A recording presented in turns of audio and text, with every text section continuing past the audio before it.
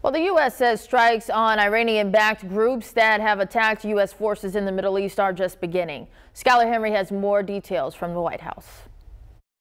A drone attack on a base in Syria used by U.S. troops killed 6 Kurdish soldiers. This is the first significant response to U.S. airstrikes on Iranian-backed militias.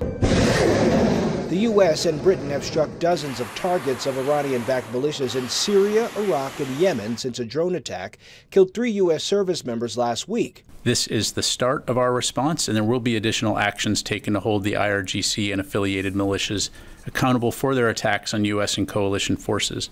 President Biden says the U.S. will do whatever it takes to protect American service members in the region.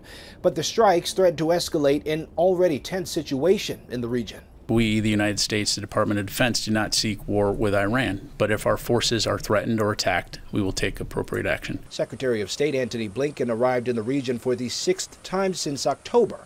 He's there for talks with partners on finding a ceasefire in the war between Israel and Hamas. Our hope, and one of the things that the Secretary is continuing to work towards and work on, is ending this conflict as soon as we can. Iranian-backed militias have carried out more than 165 attacks on U.S. troops since October 17th.